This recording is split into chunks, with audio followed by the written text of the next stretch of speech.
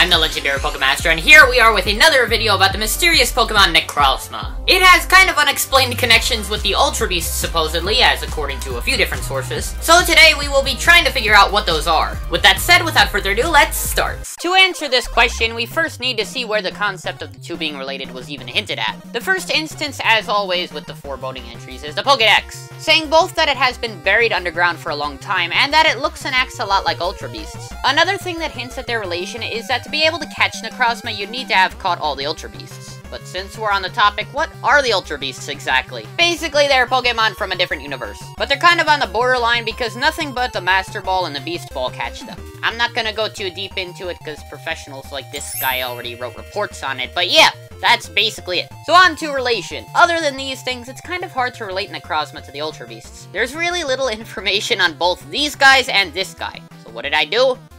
I turned to Discord. And Nova came up with the answer.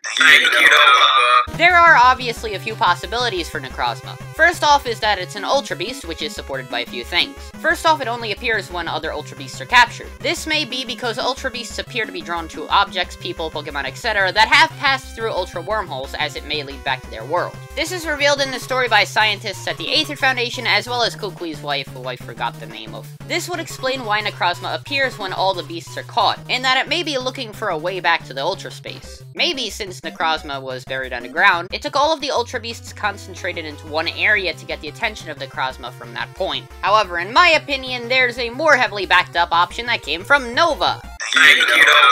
That is in that Necrozma may be a Giratina-like pillar to the Cosmic Trio. Considering that Necrozma has higher stats than any Ultra Beast, if it were from Ultra Space, which is basically guaranteed by all the hints, it would be the most powerful one, especially with that move Prismatic Laser. That said, perhaps Necrozma wouldn't live alongside the other Ultra Beasts, but instead kinda led them in a way. Maybe Necrozma created the Ultra Beasts to guard over the Ultra Space, kind of like how Arceus created Palkia and Dialga to control over the realm that he created. It might sound crazy at first, but think about it. Out of every being from Ultra Space, Necrozma is the strongest. All other beings have uniform stats of 580, but Necrozma has 600. Also, Necrozma is straight up considered a Pokemon, whereas the other Ultra Beasts are kind of in a gray area. That's possibly because Necrozma created them without the express purpose of them being Pokemon, and instead just for them being guardians or inhabitants. There are also some hints at relation to Necrozma in the Ultra Beasts themselves. When Lusamine, or Lusamine, I call her Lusamine, I'm gonna get yelled at in the comments either way, merged with Nihilego at the climax of Pokemon Sun and Moon, it made this kinda odd-looking being that has a lot of features similar to Necrozma, actually. Don't get me wrong, it does look like the two things that it merged from, with tentacles and Lusamine kinda just chilling up here. But what's with the coloring being similar? This could be because Necrozma created Nihilego, and in essence, part of Necrozma is in the Ultra Beast, which was scaled up when the fusion took place. Something that I specifically took note of is the multicolored lighting being reflected right here, which basically directly relates to the description of Necrozma. However, the reason I said it's more positioned as a Giratina rather than an Arceus is because of how the fusion of Lusamine and Nihilego is destroyed by Solgaleo or Lunala in Sun and Moon. This shows opposing forces in a way, and considering these guys are from the normal world, like Arceus,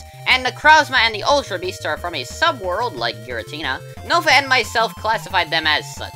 Necrozma being the creator of the Ultra Space and the leader of the Ultra Beasts could also explain one of the most unexplained things in Sun and Moon. Why Ultra Beasts started appearing so frequently and suddenly during the game. Since it is stated that the Ultra Beasts sometimes arrived before the game, albeit less regularly, maybe Necrozma had traveled to Earth and ended up being stuck somehow, prompting the Ultra Beasts to follow Necrozma to look for it. With all of these pieces falling into place, I think that this theory actually has a lot of solid ground. However, the Ultra Beasts and Necrozma are still quite mysterious, so what do you think? How is Necrozma related to the Ultra Beasts, if at all? Please leave a comment down below. You could also subscribe to see videos like this twice a week. Regardless, Discord saved me, and I'll see you in the next video.